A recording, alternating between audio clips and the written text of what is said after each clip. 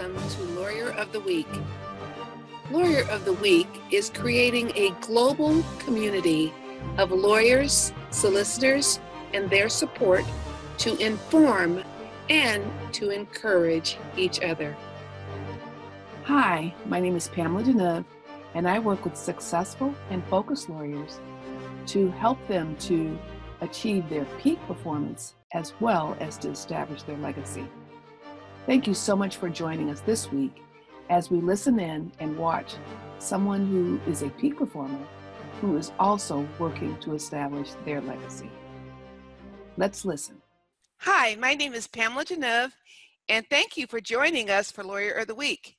This week, I'm very pleased to introduce our lawyer, Mark Torres. And let me tell you a little bit about Mark. For nearly a decade, Mark Torres has been proudly serving as the General Counsel to the International Brotherhood of Teamsters Local 810, a large New York City area union. Mark is responsible for all the labor and employment-related matters at the union and on behalf of its thousands of members, as well as providing training to shop stewards in grievance processing and contract administration. Mark also serves as the Director of Legal Affairs to the union's affiliated benefit funds. Prior to joining Local 810, Mark was employed as a refrigeration engineer at New York University for nearly 20 years. And during that time, Mark also served as a shop steward at NYU. Mark earned his bachelor's degree from NYU in 2003 and his Juris Doctorate from Fordham University School of Law in 2008, both of which he earned while working full-time at NYU. After graduating, he began his legal career at Proskauer Rose LLP in the firm's renowned employee benefits and executive compensation department. Mark is an attorney admitted in the New York State Bar and is also admitted to practice in the United States Court of Appeals for the Second Circuit and the United States District Court for the Southern and Eastern Districts of New York. Mark prides himself as a Teamster with a law degree. Mark also is a novelist. His debut novel entitled A Stirring in the North Fork is a gripping crime novel that was released in December of 2015, and we'll have his links below. The book is a force throughout social media and has been pictured by readers on every continent on earth. Mark just released his new labor union-related children's book entitled Good Guy Jake, published by Hardball Press. The goal of this book is to educate children about the positive values of labor, the labor employment movement, the working class, and charity, what they stand for, and how to help the working class. And I'll have all of his links. And Mark, thank you very much for being with us today. Thank you very much, Pamela. I appreciate you having me. Okay, let me ask you the first Lawyer of the Week question. What made you decide to become a lawyer in the first place? Well, I suspect, like most of my colleagues out there, that I think I was a lawyer before I actually became one. I mentioned early on, I was previously a shop steward for my local union. I joined other social justice groups fighting against injustice, and that kind of steered me towards what I didn't know then, which ultimately became my legal career. Okay, interesting. Now, how did you start becoming a lawyer? I mean, an author, because your books look very, very interesting. Thank you very much. And as all lawyers, we're creatures of writing, and we write in legal form and legal prose. And I, like most of my colleagues, I suspect, enjoy legal writing. I love what I do. I love why I do it. But sometimes you want to break from the strict formalities of legal writing, and fiction gave me that freedom. It enabled me to write, to kind of take my ability to write in prose and just kind of go with stories that in directions that I want readers to be taken to. Mm-hmm. So when you went to school, while you were working at NYU all those years and going to school, how did you manage that with your schedule? That had to be pretty demanding. It was. In fact, I went to law school in the evenings and worked, so it was a 4-year part-time program at Fordham, and I worked full-time in a day. And I tell you, I can't, there's no formula to it. It's just hard work. You put your head down and you focus, and really meticulous scheduling is really what it takes. And a loving spouse who actually helped me get through it and help raise our family. Yes, yes. Now, you must have created a passion for the unions. How did that begin? Well, I actually pride myself on being a Teamster with a law degree. It's something that's not created. It's just you're part of an organization, a fraternal organization. I was a member, I was a steward, and now I'm a general counsel. And it's just been a lifelong journey that I've been a part of and quite proud of. It gives me a unique perspective, particularly in my law practice, to see all sides, particularly from the members and clients that I represent. It gives me a unique perspective. Interesting. Now, what are your biggest wins and your biggest challenges? Well, the biggest challenges are always, obviously labor has been under attack. There's a lot of threats we face day in and day out.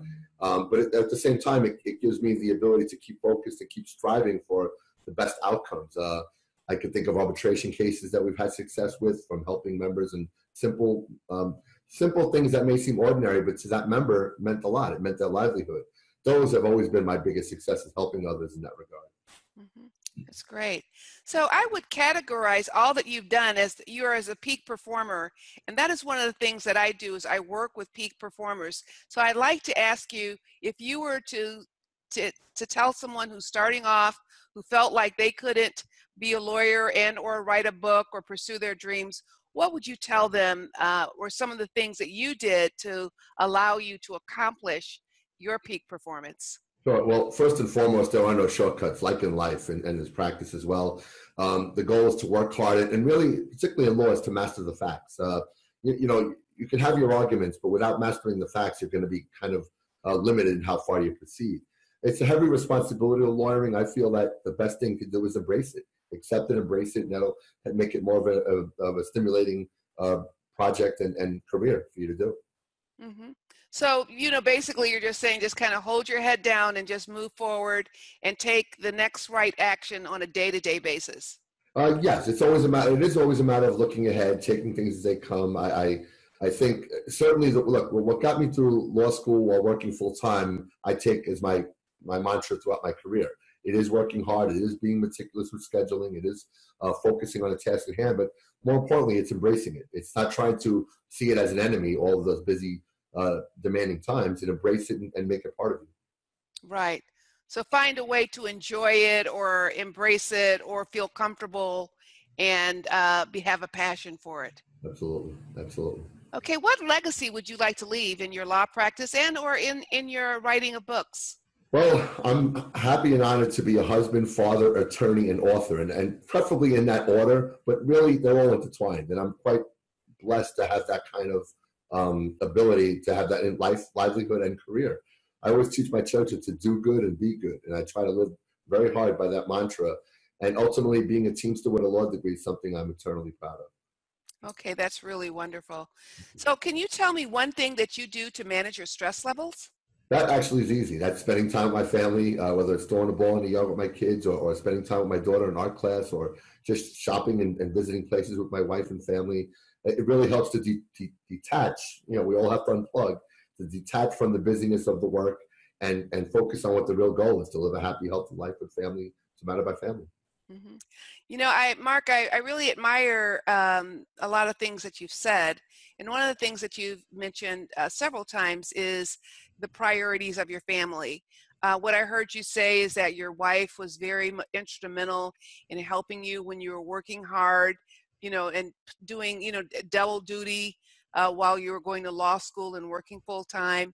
It sounds like that you try your best to set an example for your children, and that as a legacy or something that you're really proud of, and as well as your relaxation, includes your family. So what would you say, how does all of that, having that firm foundation with the family, help contribute to your success as a lawyer?